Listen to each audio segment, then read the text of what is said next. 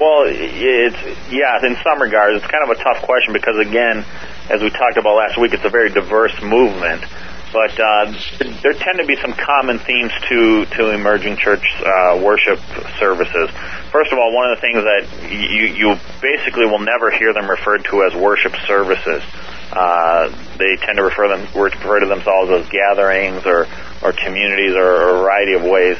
But they tend to all have a few common themes, a heavy reliance on community participation within the process of the worship gathering or service. And by participation, I mean there's generally a lot of freedom for people to get up and move around while the service is happening. A lot of times there will be different stations that people can go to throughout the worship gathering, art stations where you can participate in an artistic expression, different prayer stations where you can participate in different forms of prayer. Generally, there's music is a pretty key piece to the emergent church worship services. A lot of times these churches will write their own music. So if you are a visitor to one of these emergent churches, you wouldn't necessarily recognize the songs that they were playing. A lot of them like to write their own music that reflects their own community's identity. In terms of the teaching or the preaching that you would experience in many emergent churches, a lot of times an official sermon from up front from a pastor is really in many regards downplayed. And the teaching piece tends to be much more of an interactive community participation kind of an event. Usually the pastor will almost, in some regards, moderate a discussion where he'll lead people through a biblical passage or a topic for the night, and there's a lot of give and take between the pastor and the people there within the church in terms of sharing their own ideas and their own opinions on the particular topic or passage. And so basically, one of the ways that I would sum it all up is, while for probably the average evangelical out there who's going to church on a Sunday morning, we would experience our church worship service as being pretty structured in terms of when we go in, we understand there's going to be some songs and a formal sermon, maybe a time of prayer, communion, whatever. But within the emergent church, the services tend to be much more loose, far less structure, much more free-flowing and open to kind of change as the Spirit leads, if you would. So. Yeah, I heard that some emergent churches, they use techniques like the walking the labyrinth and candles, icons, incense, and it seems to be like a move back to medieval Catholicism and some Eastern mysticism. Why is that? Well, one of the reasons why we've seen some of these different kinds of elements come into the emergent church is because the emergent church places a tremendous emphasis on experience within the worship gathering, where they believe that one of the key aspects of the postmodern culture today is that people don't simply want to be fed information. People would rather have experiences for themselves to determine for themselves what is true. So instead of having a pastor preach from the front behind a pulpit telling the church what to believe, what is true, what the scriptures say, within the emergent church, what you find is these churches tend to try to create experiences for people where they can kind of discover and have an encounter with God on their own terms. And so that's why there's been a lot of incorporation into the emergent church of a lot of ancient practices, ancient spiritual practices, mystical practices, a lot of things from the ancient Catholic Church, different forms of prayer and meditation, like you mentioned, walking prayer labyrinths, contemplative prayer, Lectio Divina meditation, yoga meditation, which comes out of an Eastern Hindu tradition. All of these things are experiential elements that have been incorporated today into the emergent church. Other than the experience, you wrote in one of your articles that you believe that the emergent church questions the validity of key historical biblical doctrines. Can you just give us an example of some of them? Well, let me just share a quote with you that I have here in front of me from Tony Campolo. And Tony is a famous Christian evangelist that a lot of people recognize, but Tony in recent years has become very closely affiliated with the Emergent Church. And Tony here makes a great statement that really summarizes what you're asking.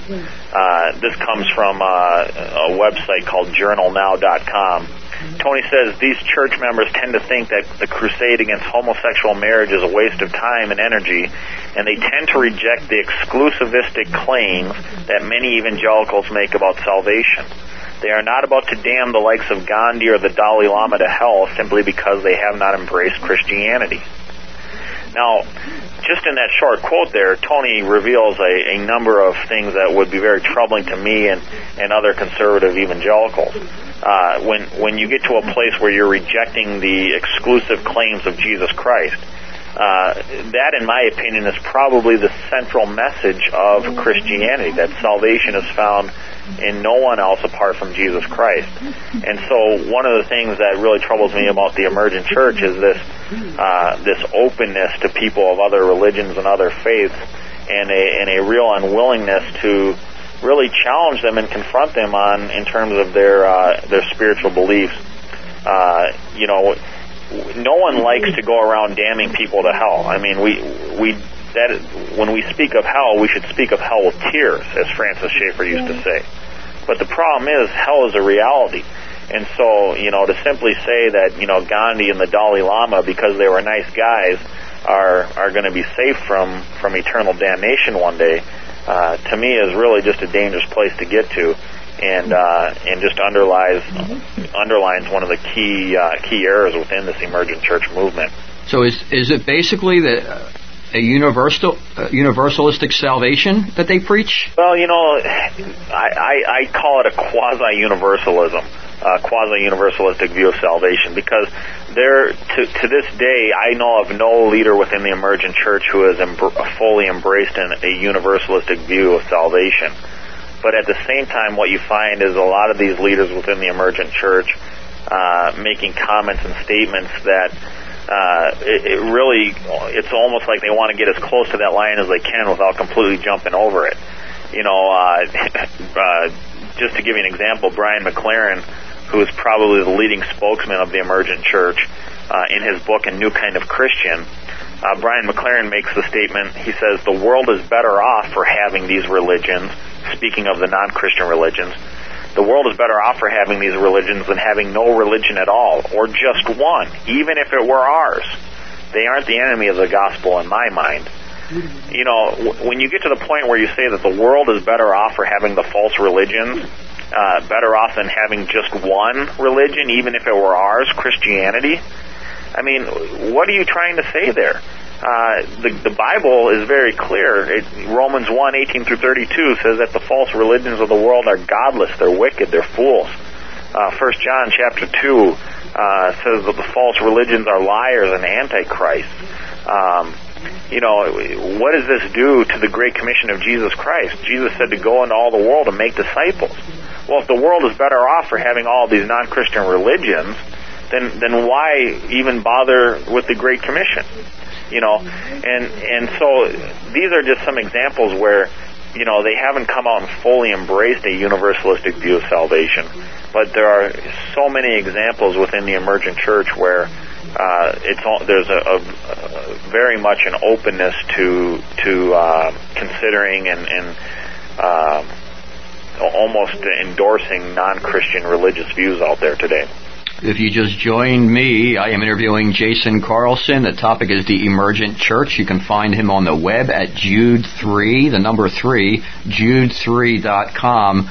Well, all that said about their quasi-universalism, what is their view on evangelism? Is saving the lost a priority with the Emergent Church? Well, one of the things that you'll hear a lot about in the Emergent Church is over and over again the Emergent Church talks about themselves as being missional, that is really their bottom line unifying factor, is that these churches claim to be missional churches.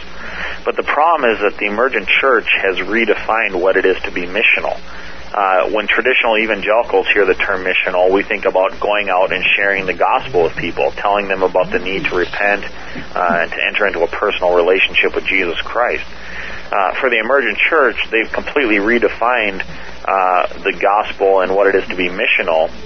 Brian McLaren, again, let me quote him from ChristianityToday.com. Brian McLaren says, in many ways, the modern evangelical gospel is a message about how not to go to hell. When you step back and ask if that's really the gospel from Jesus' perspective, it's pretty hard to answer yes. When Jesus talks about the gospel, he talks about the kingdom of God. That offers a whole realm of questions that are more important. So basically what McLaren is saying here is that talking about hell and the afterlife and a person's eternal relationship with God, that's unimportant. What's really important for the Emergent Church is talking about the here and now, the kingdom of God here and now, bringing the kingdom of God into this world. And so for the Emergent Church, when they talk about being missional, what they're really referring to is the idea that we as the church can usher in the kingdom of God into this world, that we can, through our lives, through our churches, transform society and make this world a better place, that we can bring the kingdom of God to earth through our actions, through our social activism. And so you find a lot of emphasis within the Emergent Church on social activism kinds of causes, but you find very little emphasis within the Emergent Church about traditional evangelism, sharing the gospel, calling people to repentance from sin, and calling people to embrace a relationship with Jesus Christ. Real quick, Jason, maybe about 30 seconds, if you can do it. How can Christians demonstrate truth to an emergent churchgoer and cause them to maybe reconsider what they're involved in? Well, I would just, it's sometimes a tough thing to do, but I would just encourage people to get them some good information. Share with them some of the resources like your radio show. Point them to good websites out there that are, putting articles out that are reaffirming truth and the authority of Scripture. There's a lot of great resources out there today that can kind of reaffirm for people the importance of maintaining a biblical Christian worldview with a strong adherence to absolute truth. So I would just simply encourage people to keep to be in prayer and to keep providing people with good resources. Gotcha. Thanks, Jason. If you're interested out there in a CD of this two-part interview on the Emergent Church, you can contact me. You can contact me at 610-513-5525. My website, again, is tower2truth.net. Again, that phone number is 610-513-5525. And don't forget to tune in next week for another apologetic issue facing Christianity today. And remember, don't just believe everything you hear, but test all things.